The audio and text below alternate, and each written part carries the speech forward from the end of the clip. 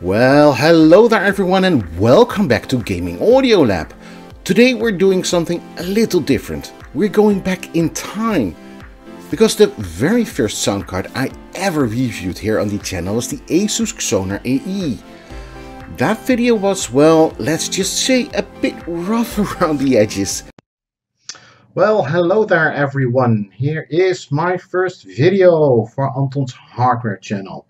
Cheap webcam, cheap mic, dodgy lighting, no proper test bench, and probably the worst script ever. None.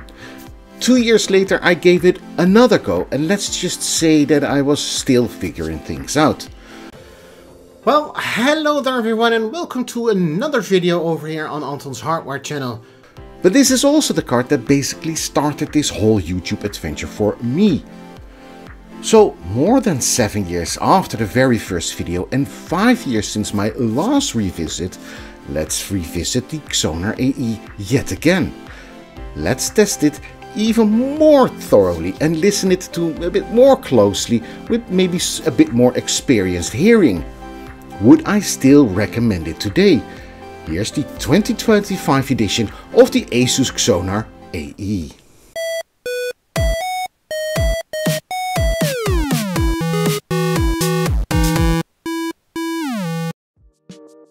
Back in 2018 and again in 2020, when I tested the Xonar AE, onboard audio was honestly, well, not really bad, but not really good. Although improvements were being made. Lots of hiss, pops, weak microphone input, but the AE completely fixed that. And at that time, the difference was night and day. And I even concluded in my video, for 60 euros you simply can't go wrong. Fast forward to 2025 and things look a bit different. Modern motherboards have gotten way better. Many already offer clean 24 bits, 192 kHz audio, better shielding and even a decent headphone amp. So the gap between the onboard and the AE has gotten much smaller than it used to be. So let's take a look at the components the Xonar AE has on offer.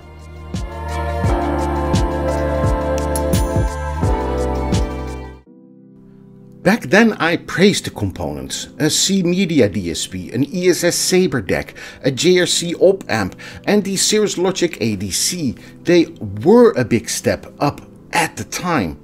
Today they're still fine, clean, reliable, but definitely outdated compared to what you can get now even in budget external decks. At the heart of the Xonar AE is the C-Media CM6632A, a USB 2.0 high-speed audio processor or DSP. On paper it's surprisingly capable. It supports USB audio class 2.0, so it can even handle high-resolution audio up to 24 bits and 192 kHz without relying too much on their weird proprietary drivers. It also offers standard HDA and I2S interfaces and can output up to 10 channels and take in 4, far more than a simple stereo gamer setup needs. Now the fact that it's a USB chip on a PCI Express sound card may sound strange, but it actually makes kinda sense. Internally, the card basically works like a USB sound device that's been hardwired to the PCI Express slot. This way, Asus gets to use a mature, well-supported audio processor while still giving it the convenience of a PCI Express add-in card. And fun fact, it's got a tiny 8051 microcontroller built right in. Basically a little CPU inside the chip which allows for firmware updates and extra features. Pretty impressive for what's essentially a budget gaming sound card. The digital to analog converter in the AE is the ESS Saber ES9023P, part of the Saber Premier line. The ES9023 first appeared in 2015. And it's a straightforward 2-channel digital to analog converter supporting 24 bits, 192 kHz and offering around about 112 decibels of dynamic range on paper. You'll find it in budget decks, Raspberry Pi audio heads and portable player. It doesn't have the ultra crisp detail of the reference chips, but it's clean, low noise, predictable. Although that ES9023 is now considered to be a bit old, because since then ESS has introduced newer budget decks that offer improved audio but are still on a budget. The cool thing is that unlike most budget cards, the op-amp is swappable. Now usually this is only reserved for more expensive cards. Swapping the op-amp can change the character of your audio without buying a whole new device. Some op-amps add warmth and smoothness while others bring more detail and clarity. It's a simple mod and it can make a big difference in how your music sounds. With the right op-amp, you can really fine-tune your listening experience. Think of it like adding your favorite topping to a pizza. You're keeping the same delicious base, but making it taste exactly the way you want it by adding tuna, anchovies or whatever you like.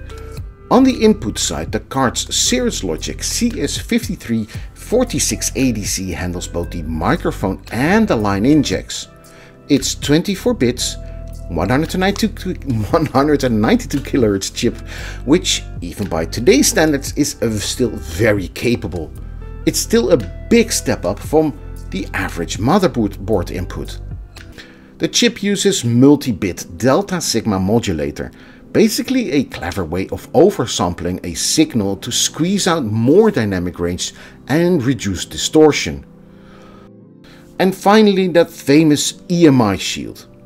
Asus markets this as some kind of magnetic fortress, but in reality it's just a thin sheet of metal covering the top side of the PCB. It's not a full Faraday cage, the components are still exposed. And that's why I first thought that this was pure marketing, to make it look cool. So a while back I tested this, and here's the funny part. Even though it looks like pure marketing fluff, in practice it actually did reduce GPU interference in my case. So it's not the best thing ever, but it's not useless either.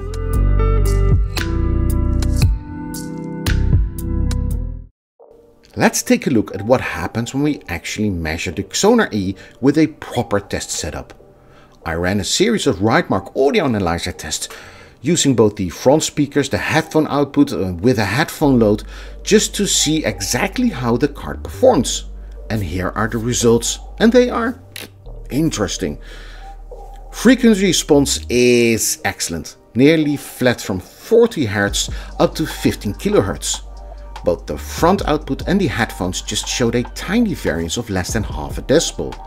In practice, that means that the AE is very neutral. It's not trying to color the sound or make explosion sound extra punchy. It just gets out of the way, faithfully reproducing what's coming from your PC. Noise level and dynamic range are middle of the road. We're looking at around minus 68 decibels noise, and the dynamic range is in that same ballpark. To put that into perspective, my reference loopback device, the Creative G6, hits well over 110 decibels of dynamic range. So yes, the AE is clearly limited by its hardware when it comes to very quiet details. But for gaming or casual listening, it's perfectly fine. The total harmonic distortion is good, around minus 0.027 or 30%. That's clean for a budget card. But when we add noise to the equation, that's total harmonic distortion plus N, things drop off a bit, landing at about minus 62 decibels. Now that's poor for audiophile standards, but again, for everyday gaming and music, it won't be noticeable.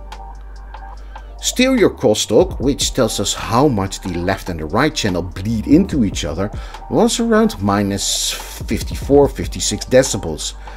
Not fantastic, but it's kinda solid for a budget card. The results were consistent across the front speakers and the headphones.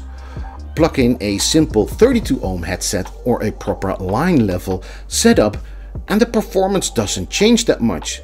That means that the AE can drive headphones decently enough without adding distortion or messing with the stereo image. So what else does that tell us? Well, on paper the Xonar AE isn't blowing anyone away. Total harmonic distortion plus noise and crosstalk are average, dynamic range is limited, and yes, a high performance digital to analog converter, an external one, could easily outperform it. But in the real world, it's clean, neutral and perfectly adequate for casual gaming, streaming or everyday listening. Think of it as your trusty workhorse.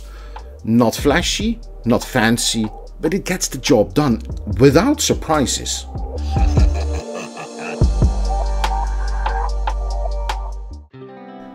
During the listening sessions, I found that the Xonar AE is neutral and reliable. Highs are clear and crisp, making gunshots, glass shattering and other high frequency effects stand out without feeling too harsh. Mids are balanced and neutral, so characters' dialogues and in-game music and announcers remain clear even during chaotic moments. Bass is tight, controlled. Explosions, engine roars and other low-end effects hit with impact but never overwhelm your mix. If you listen carefully, you can occasionally hear a faint hiss in quiet passages, but it's subtle, it's not overbearing. The combination of the Saber deck and the JRC op amp gives the card a clean, slightly smooth character. It doesn't exaggerate or color the sound, but it keeps everything coherent and easy to follow.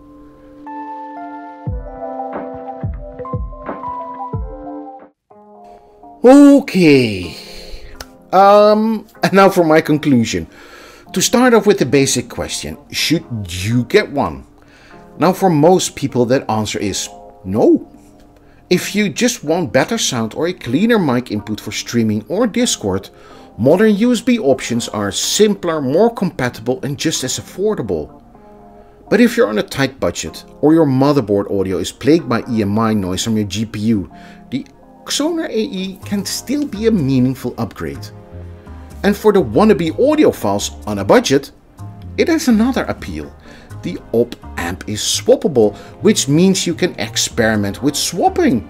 Different op amps can change the characters of your audio, because things like slew rate, noise floor, the output drive all vary between these models. You can really shape how your card behaves. A higher slew rate can make fast sounds like gunshots or drum hits feel tighter. A lower noise floor keeps quiet recordings clean, and stronger output drives helps with harder to drive headsets. For example, you can drop in the LM4562 if you want more detail and precision, or go for an OPA 2134 for a smoother, warmer sound. And the beauty is these chips just cost a few euros each. With the AE you can start tinkering cheaply, experiment with different flavors, and if you like the process you can always move up with more expensive models or even higher end decks. And so, with this ending, I would like to thank you for making it all the way to the end of this video, and I'd like to see you in the next one. See you then, bye bye!